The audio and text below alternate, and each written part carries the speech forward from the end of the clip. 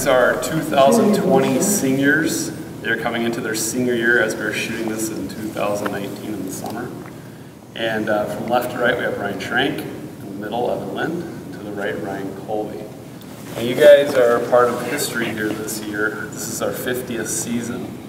There's been 2 head coaches during those seasons. We've had Jack Evans and Jeff Evans. And just wanted to get your feeling coming into the year knowing that you're going to be playing in the 50th year. Ryan? I'd say it's quite an honor. I mean, 50 years is a while, so I feel pretty honored to be playing for a team that has this much history.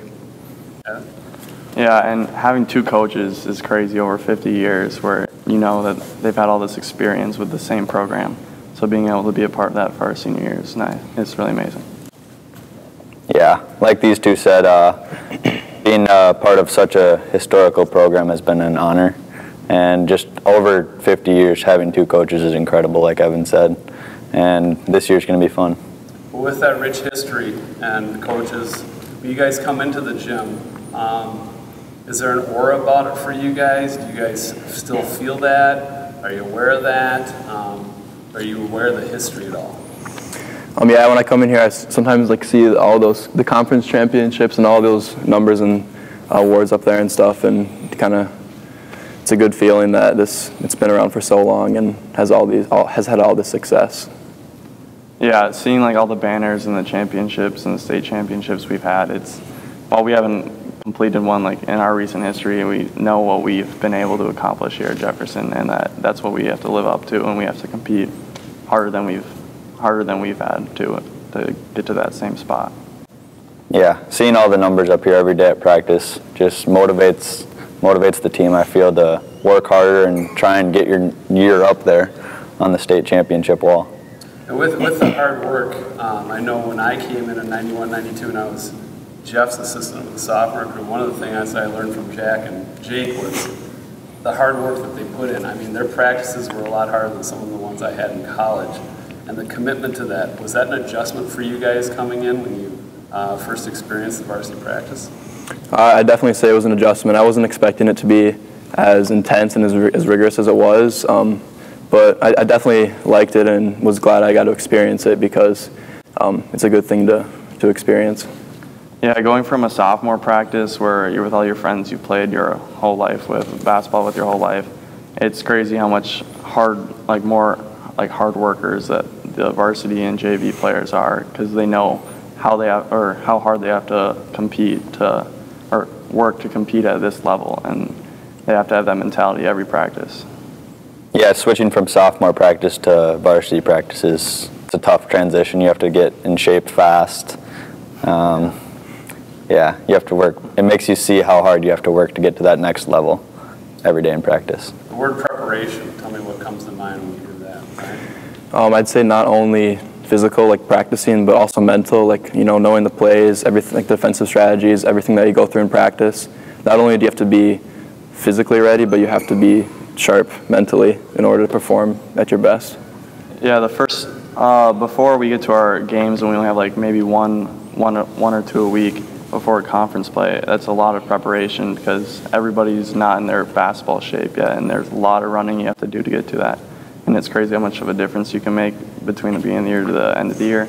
But then mentally knowing every play and what you should be doing in walkthroughs and actually knowing how to run every single thing right so that once you get to the game you don't have to think about it and you just know it is a big part of preparation.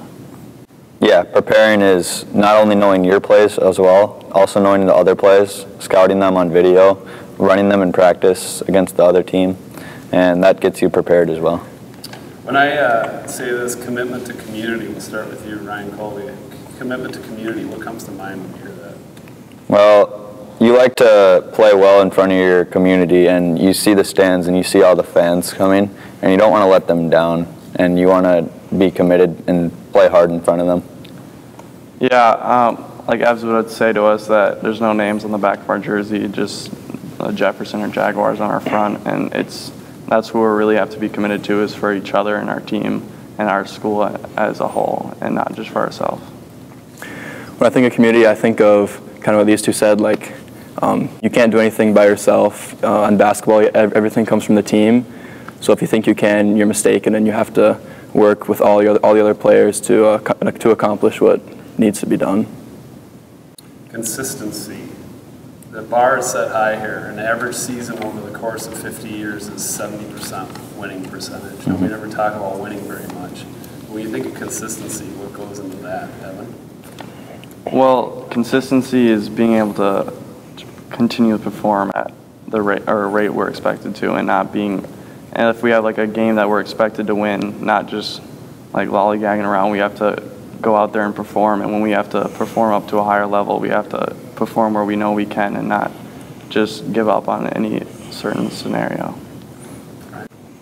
When I think of consistency, I think of, those teams that you should beat every time.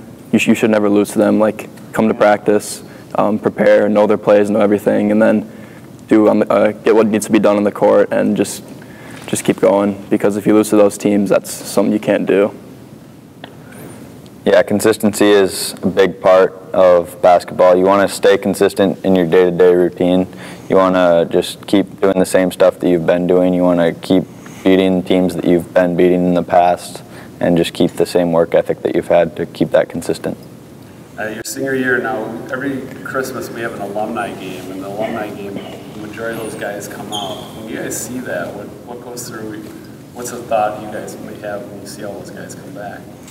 Well, all those guys that come back, they're all super nice and energetic, and they really like the Jefferson basketball program, because if they didn't, they probably wouldn't be back, and that's why so many of those guys returned, because they had such a good time here, and hopefully that can be me too someday. Yeah, it's crazy seeing how many people come back for all these during during the holiday week where they could just be with their families and be off with their friends. It's crazy to see them come back and they want to see all their friends and their coaches that they used to play for, because of how much Jefferson basketball meant to them.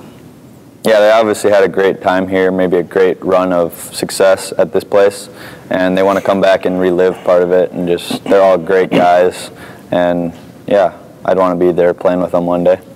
You think of the heritage, we talked about the numbers on the walls and that kind of stuff. What do you guys think about with that? The success and Coach Jack Evans starting off and state titles, and does any of that play into your efforts or preparation? I'd say yeah, because that's a lot to live up to. We had a lot of success back then, and it just reminds us that we need to keep working hard to be able to compete at that level and accomplish those things. Yeah, like as Ryan said, it's a lot to live up to. So being expected to play at that level it's a lot to live up to, and we have to make sure that we give everything we can to get there. Yeah, we got to come in every day and work as hard as we can, not take a day off. Yeah, because we want to add our year up there. When you look back at this year, I want you guys to think in your head now, one thing that doesn't have to do with basketball, but has to do with making you a better person or a better teammate or a better person in the community. What's one thing you're going to try to bring to the team this year? I'd say be more disciplined, do the things that you have to do. Even when no one's really telling you to, but they have to be done, and just keep doing those types of things, because that really helps. That would really help during the season. Like performing in the classroom, because we're student athletes, so we can't be only thinking about basketball, because our education comes first. So we have to make sure we're performing everything right in the classroom, getting the class on time, and not having things interfere with our practice either, with missing tests and whatnot, and having tardies. You have to make sure you get all that done in the classroom, and then you can focus on basketball when you get here. Yeah, I'd say communication would be mine.